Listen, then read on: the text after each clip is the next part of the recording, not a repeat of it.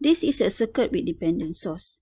As you can see, the dependent source at the left of the circuit and also at the right of the circuit.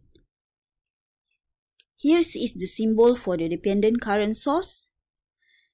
Therefore, the unit will be ampere. And then this is the dependent voltage source. And the unit will be voltage. So here is ampere.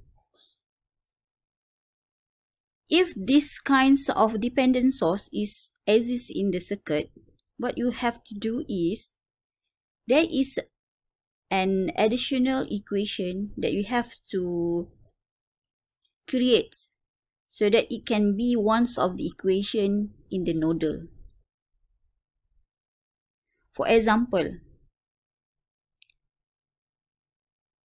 for this constraint equation, we call it as a constraint equation. There will be additional equation which is what is I naught, what is Vx. I naught can be determined by finding the equations for the I naught and same as the Vx as stated in the circuit. For the I naught, you can see that the current is flowing from the V1 to the V2. Therefore, the polarity for the 3 ohms is look like this one. So, I naught is equal to V at 3 ohm equal to 3 ohms.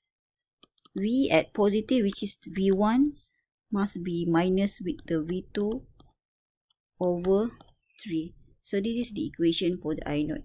As for the Vx, so the polarity for the positive is 0, and then polarity for the negative is V2.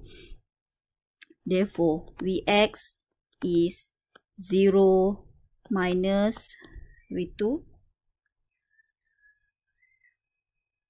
And then this constant equation will be substituted into the nodal equation.